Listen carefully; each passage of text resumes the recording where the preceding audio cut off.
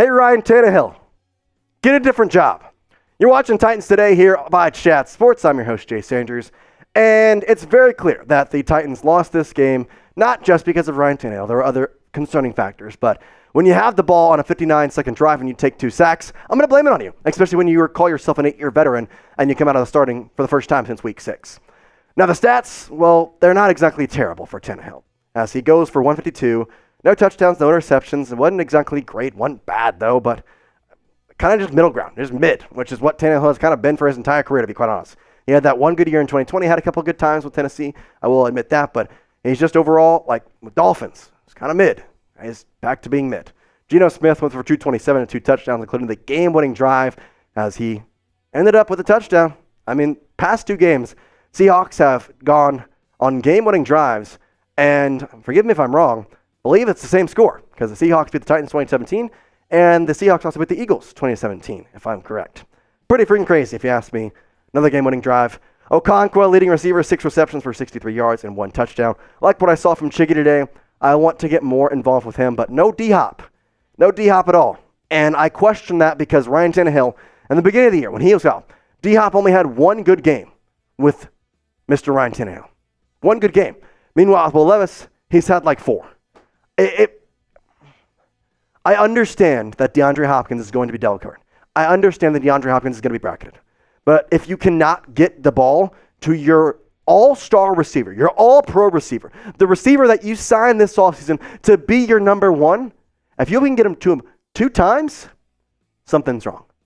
And I don't think it's with Will Levis. He got it to him. What's up, Tanny? I just don't understand. If you're a Tannehill supporter, I'm sorry, this may not be the show for you. I'm not going to go light on him because he doesn't deserve it anymore. I'm tired of beating around the bush with this guy. He is not good.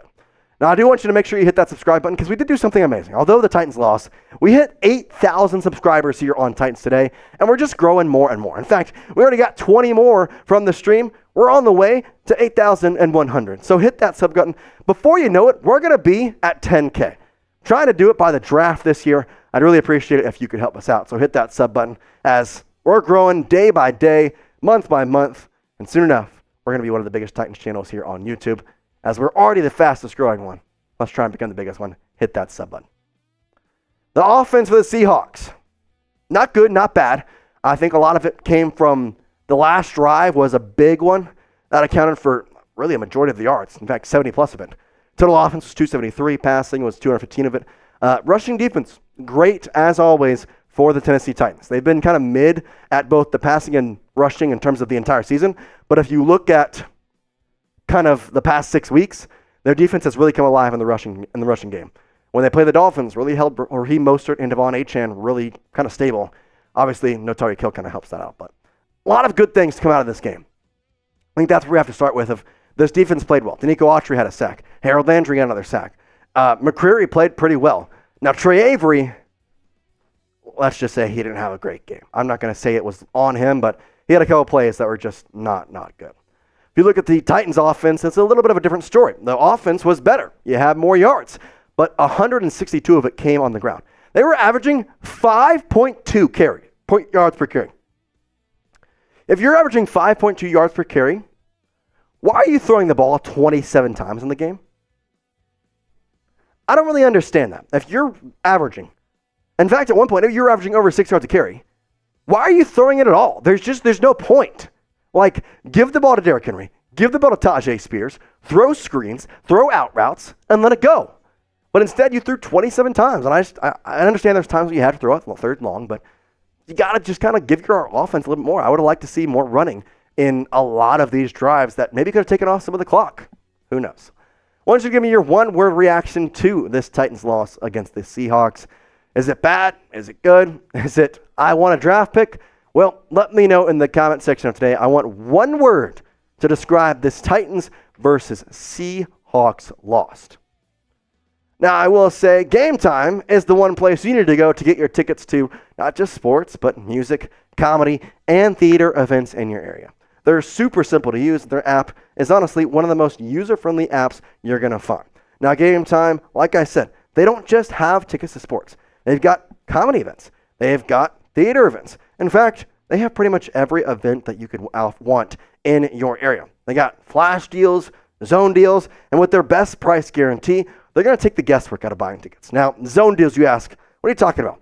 Well, Game Time is obsessed with finding ways to help you save on money. So they have this thing called zone deals where you pick the section and then Game Time will pick the seats to get an average of 18% of savings. And if you want to get savings, make the choice and go to Game Time. Take the guesswork out of buying tickets. And again, use that code TitansChat for $20 off your first purchase. We're going to put that in the comment section. We're going to put that in the description of this video. So if you want $20 off, go click the link down there to get that using code TitansChat. Terms apply. Again, create an account, redeem code TITANSCHAT, TitansChat for $20 off. Download Game Time today. Last minute tickets at the lowest price, guaranteed. I just don't know where to start with this game because, like, in the grand scheme of things, I wanted a loss. This helps the draft stock. You make it to where you're probably going to get a better pick in the early round. But at the same time, I think it hurts because this is a good Seattle team that you fought with. This is a Seattle team that beat the Eagles last week and you fought with. And you didn't win. And I don't want to blame it on one guy, but I think you have to in some ways. 59 seconds left to go. Ryan Tannehill establishes himself and talks about himself as the veteran QB, as the guy who is going to help Will Levis. He takes 2 sacks in that final drive. How? How do you even, in the right mind, as a veteran QB, not think the pocket is collapsing, let's throw it away? I'm just kind of baffled because it hurts that this team continues to fight and Tannehill just somehow finds a way to screw it up whenever he plays. We're back to weeks 1 through 6 where we're just having to watch him run around and do stupid things with the football. Good news is you do have King Henry, who put on another show. Had a rushing touchdown, had a passing touchdown. He was the better passer in this game. In fact, he was one of the better freaking passing guys in the history of ever. Dude can always complete a pass when you need him to. Had 19 carries for 88 yards with the 1 touchdown on the ground. 12 of the long, also had that passing touchdown to Okonkwo, who also had a good game. But I like that we used Derrick Henry a lot more in this game than I think what they have been. Seahawks are a bad rushing defense. They showed that it was going to be Derrick Henry's game.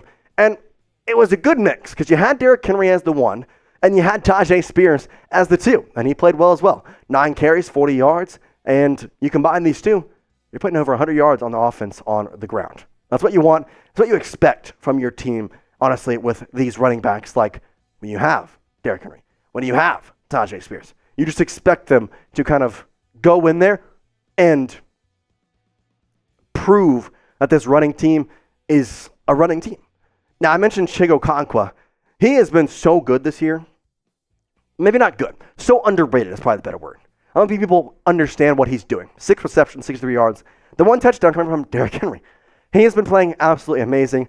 I love what to see from him, and it's kind of what Titans fans, or not Titans fans, but Tannehill has liked. He likes Chiggy, likes to throw it to him, and it seems as though he's a good fit. I'm excited to see what the future holds. I don't know that I have seen some mock drafts where Tennessee will take a tight end. Okonkwo's good. I think he is not the greatest at blocking. That's very clear. But he does understand how to catch a ball, which is the important part of a tight end on this type of offense. Now, Treylon Burks, after having a great game last week, wasn't exactly spectacular in this game. He had 2 receptions for 25 yards, long of 13. I think, again, this one comes to just opportunities. 2 receptions, didn't have really many targets. And the fact of the matter is he had more yards, though, than DeAndre Hopkins, your receiver that you signed for all that money in the offseason. It just is kind of infuriating when you look at this team and you know that they have lost so many close games. If 3 games go your way right now, you win this game, you don't lose those 2 overtime games where Nick Folk missed an extra point, you are right now sitting at an above 500 record and watching the Bucs-Jaguars game thinking, we could be in first place with the AFC South. Instead, Nick Folk missed 2 extra points, and Ryan Tannehill takes 2 sacks, and we're here. And now, you're out of playoff contention, and the best thing you can hope for is to lose. That's what you want. You want to lose, and Kind of like I said at the beginning of the video. In the grand scheme of things, a loss is what you wanted. But at the same time, Tannehill is not what I want to see playing on Sundays. Who do you blame for the loss? Am I being too hard on Tannehill? Is there someone else that deserves more bash? Is it Tim Kelly? Maybe you didn't like the way he called plays. Let me know in the comment section of today's video who was somebody that you blame for the loss. If it's Tannehill, then just go down there and type Tannehill, because I feel like a lot of people might dislike him, and he hasn't exactly done the greatest thing here in Tennessee over the past couple of years. We appreciate you watching. It's a tough loss, but like I said, grand scheme of things, you wanted the loss. You get to go and now get a better draft pick. You understand the value of each loss will get you a better draft stock. It hurts because you knew this was a close game. It was at home. You were feeling good. It's Christmas Eve. And unfortunately, it doesn't come to pass. That's all right, though. We're still fans here. And ultimately, like I said, just makes it to me to have a more fun offseason. So make sure you hit that subscribe button, because we're going to be talking offseason here for a lot of the next couple weeks. Obviously, it's got free agent talks. We've got draft talks.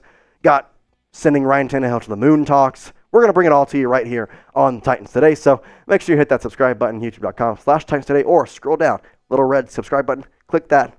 Fastest growing Titans community on YouTube.